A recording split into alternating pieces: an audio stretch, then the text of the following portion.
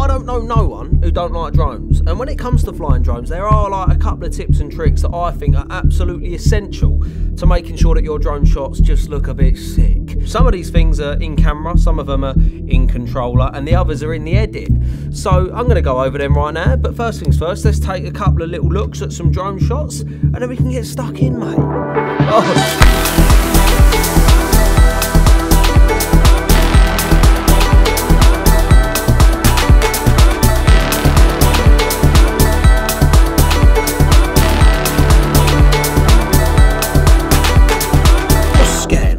I hope you're all sweet. So today's video is sponsored by Storyblocks. I'll be talking about them later, but for now, the number one little tip, trick, rule that I like to go to when it comes to flying drones is get nice and close to a subject. Now, I don't really care if it's a subject in the frame or if it's a tree, could be a mountain, could be your foreground, could be the ground. Just get nice and close to something and your shot is going to look so much more dynamic. It's not just like a still frame slowly moving in the air. Once you get nice and close to something, even clouds, right? Going through some clouds, you've got something in the foreground and it gives you this like woof, woof, woof, woof, woof.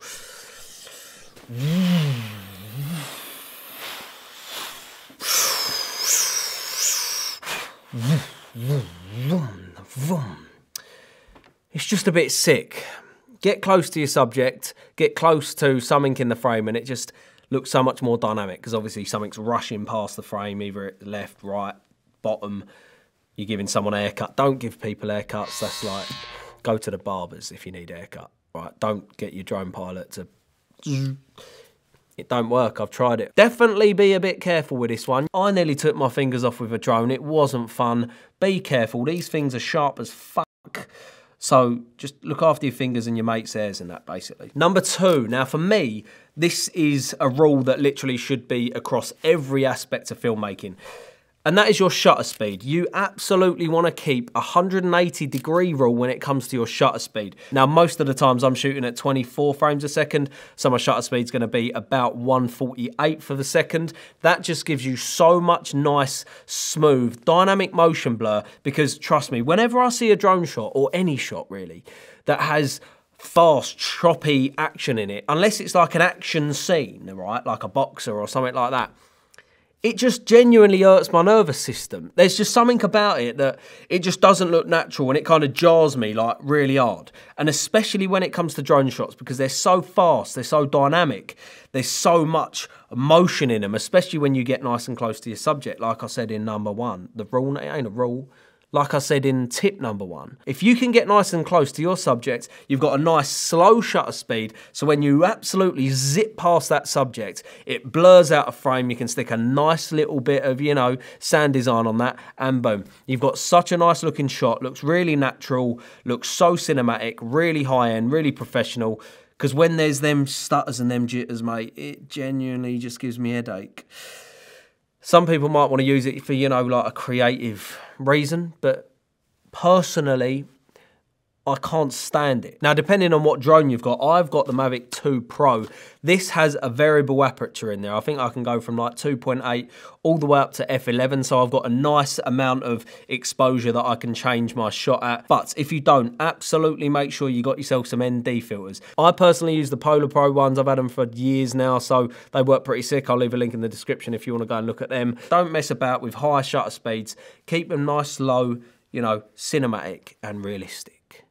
Bosh. Next up is camera movement. Now, obviously we can do the very, very obvious and simple shots, which are just like a track forward. We can obviously do like an orbit. But for me, them shots look so much better when you whack in there a cheeky little tilt of that gimbal. Now, it's really important that you practice, you get to know your controller, and you make sure that you've got your settings dialed in to the point where it is so smooth and you actually kind of transition out from tilting upwards to slowly leveling off instead of it kind of coming up like whacking the top, boom, nice and hard. That looks terrible. It kind of takes me personally out of the video that I'm watching. When that transition from a nice tilt is really slow, we come up and we just keep going.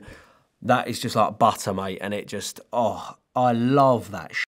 Them kind of 3-axis movements are so important to giving you a really nice dynamic movement. You're not just moving on one axis, you're moving this axis, you're also tilting up at the same time, and you might also be moving forward and panning at the same time, kind of orbiting around whilst doing that gimbal movement. When you can combine all of them three, I just think it looks double bloody naughty. So number 4 is actually having the right settings on your controller. At the end of the day, the most important thing, no matter what your settings are, is getting that practice on your controller. The more you're flying, the more you're using that controller. Just like playing a computer game, the more you are going to get used to them controls, the more you're going to get used to that nice gimbal pitch, and once you've got it dialed in, you are ready to go, and you're pretty much going to get it bang on almost every single time. When you are out there in the field, when you're flying, when the light's going down, you've got all these pressures on you, you are going to pull it out the bag because it's second nature. You've just got control of that controller and you know what you're doing. You're not even thinking about it, you're just flying, you know. You're watching that screen, your fingers are doing the work, boom, the drone is getting the shot. So for me personally, my gimbal pitch speed is at 9 and my gimbal pitch smoothness is at 19. You do whatever settings you want, but I've got so used to them particular speeds on my gimbal that it just works perfectly for me, and almost every single time I can pitch up, pitch down, and slowly transition out to a stable shot. Now, that might take a little while for you. It did take me quite a while to really get used to them settings, but once you've got them down, mate, you're laughing. But old Drillsies, what if you ain't got a drone? Like, what are you gonna do if you ain't got a flying camera? You can go out and buy a flying camera, which works, you know, you've then got one. But if you can't do that, there is this company, it's called Storyblocks. I don't know if you've heard of it, mate, but basically Storyblocks is a huge library of online video and online stock assets. And it just so happens that Storyblocks have got an absolute ton of drone shots. They've got rural landscapes, they've got nature, we've got trees, sea, mountains, animals, people. Everything you could possibly want, they've pretty much damn got it shot on a drone. They've got over 1 million different assets that you can download and use completely royalty free, whether you're a solo shooter, you're a commercial shooter, you're a big media house.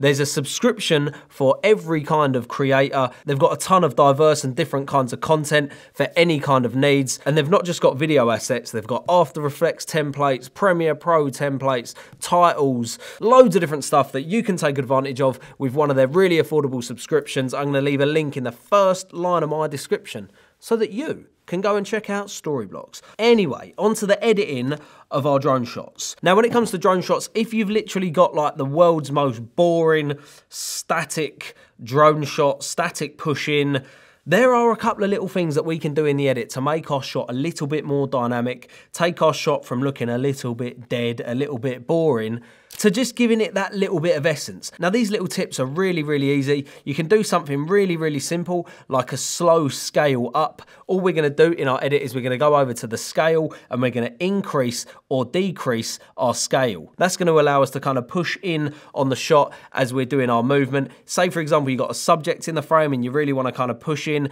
and add that focus onto them. That really works with a scale up. And you can also add like a ramp to that scale up or scale down. So you can kind of like ramp into the next shots, which works really, really nicely. And something that I personally like to do is add in like an artificial tilt up, where it slowly tilts up and rests at the top of the frame. I love that kind of shot. If you haven't done it manually in camera or on the gimbal with your little joystick at the end of your controller, you can actually do it in the edit. Now, you are gonna lose a little bit of your resolution because we have to punch in by about 8 to 10%, depending on how big your tilt up that you want. So what we're gonna do is we're gonna punch in on the frame. Let's go with 108 scale. Let's drag the frame all the way to the bottom of our sequence frame. And as the shot comes in, we slowly raise our frame to the point where it comes to the top of the frame. Now, I know what you're thinking. It kind of just like comes up and is a really hard, abrupt stop at the top. However, if we go over to our keyframe, we can actually ramp it up.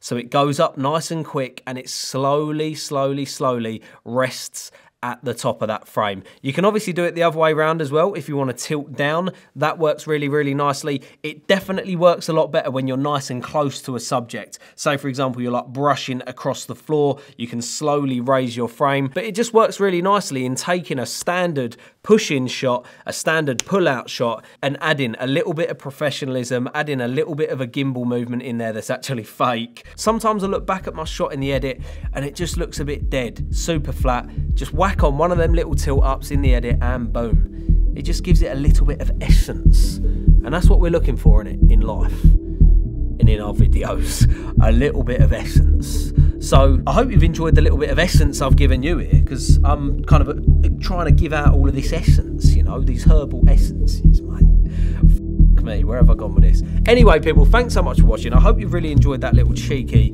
you know, little couple of tips and that. Thanks so much for watching, and I'll be catching you lot in the next one, mate.